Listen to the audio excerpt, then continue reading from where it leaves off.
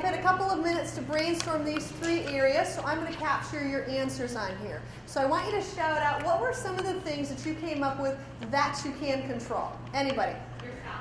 Okay, great. When you say yourself, give me some specifics. What can, attitude, yes, absolutely. What else can you control? What was that? Your mouth. Mouth. You know what I have really learned? What I've really learned is I got to shut up more. Honestly, there are times I go, that's right, don't talk. Because if I say something, I know I'm going to regret it. That's very good. I love that. Your mouth. Good. What else? Can you control? Actions. Yep. Reactions. All right. Beautiful. What else? Can you control? Happiness. Yep. Absolutely.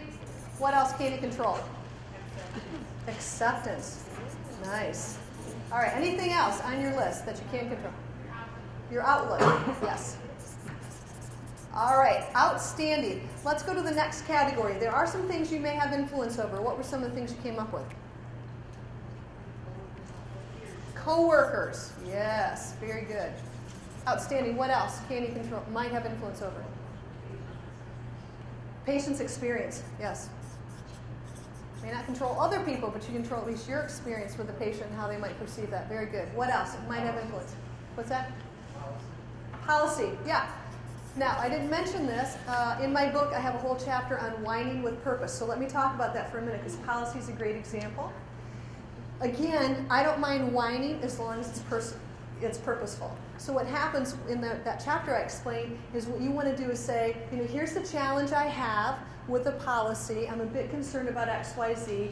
And here's a potential solution, a little twist or a minor change we could have that I think it would work out better.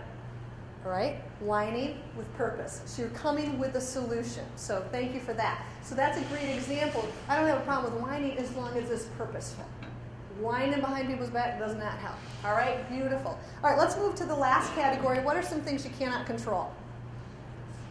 Other people. Yeah. So you'll notice we have this 2 places. You have coworkers, patients, a lot of, and other people basically. You can't control them. You can influence them.